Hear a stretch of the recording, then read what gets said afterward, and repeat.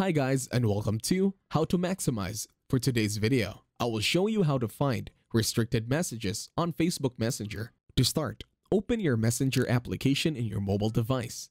Once you are now on your Messenger, tap on the three horizontal lines on the upper left.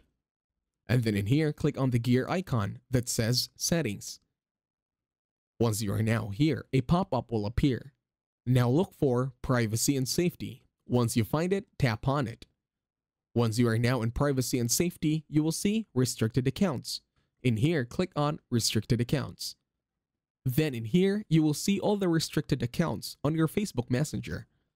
And that's it. Thank you very much for watching. Please leave a like, share, and subscribe to the channel.